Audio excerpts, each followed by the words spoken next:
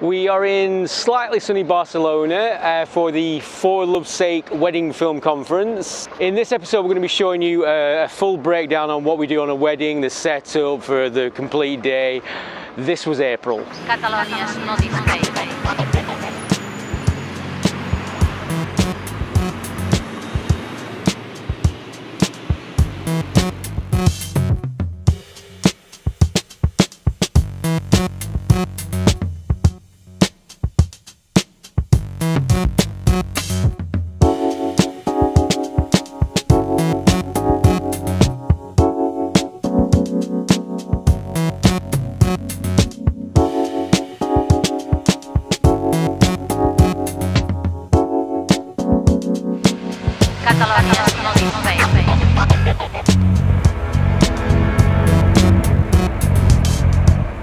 But let me say one thing. This is Kaylee and David. Now, we filmed their wedding the day we got back from Barcelona, and when we turned up at the bridal preps, I knew we were going to recognise a few faces, but it hadn't occurred to me that we actually do have a bit of a history with this group. So I'm just going to share with you quickly the story on how we got to film Kaylee and David's wedding. There is one common denominator with all these weddings, and that's Carly and Phil, but we'll get to them in a second. So this is Amy. Amy suggested us back in 2016 to Adam and Sarah. And at Adam and Sarah's wedding, Carly and Phil were there. Carly was bridesmaid. And here we can also see Kaylee, whose wedding we're actually talking about today. So around about 9 months later, Carly and Phil hired us to film their wedding. And there we had Amy, Sarah was a bridesmaid, Kaylee was a chief bridesmaid. And we can see David here. And that guy you just saw splitting his pants. Another 9 months later, we filmed his wedding. So that was Ian and Sam. And at that wedding again, we have Carly and Phil. And then 11 months later, we filmed Gary and Naomi's. Now Gary, if we actually rewind, was at Sarah and Adam's. And also at Gary and Naomi's, again, we had Carly and Phil and Sarah and Adam. And then a month after that, we had the wedding of Lewis and Chloe. And Carly is actually the cousin of Chloe, so obviously Carly and Phil were there. Oh, and I forgot to say, over these couple of years, obviously babies came. And then that led up to Kaylee and David. So that was 7 weddings with the same group, Carly and Phil being at all 7. So when I asked Kaylee if she was doing a bouquet toss, she actually mentioned that there's probably no single ladies at this wedding. So our time with this group is probably coming to a close, unless we count this lot.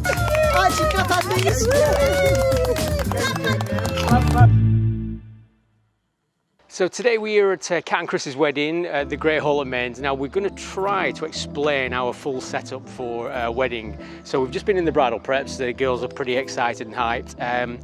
We'll show you our setup, because every setup is different depending on the, you know, whether it's a church or the sort of the lighting, window lighting. This one's lit by one side, so it's a bit tough because it's quite dark in there.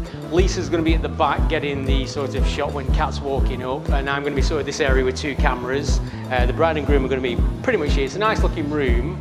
So it's 11:15. The groom's going to arrive in about half an hour through those gates. So I'm going to try and get a gimbal shot of him walking all the way up here, up to the house.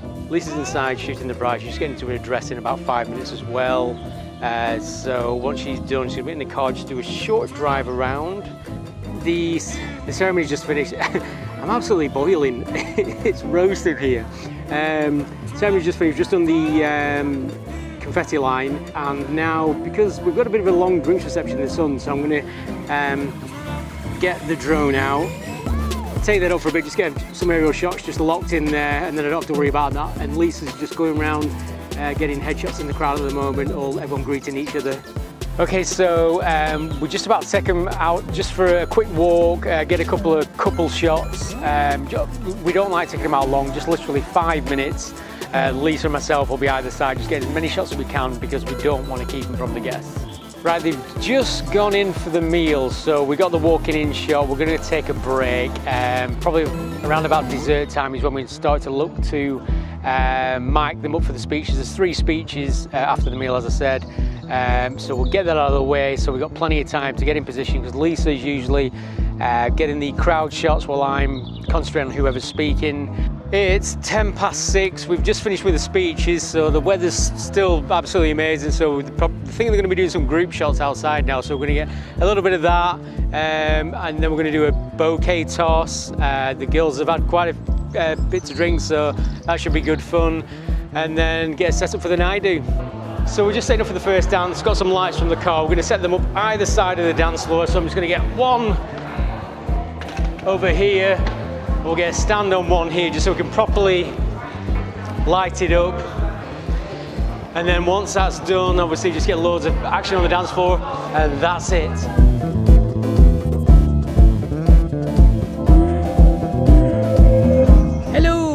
It's Easter Sunday. Usually on a beautiful day like this, I'd like to be on the decking having a drink, but I'm spending the day with a very hairy gentleman, wedding singer, entertainer and host Danny the Shark Finn. So we followed him all day.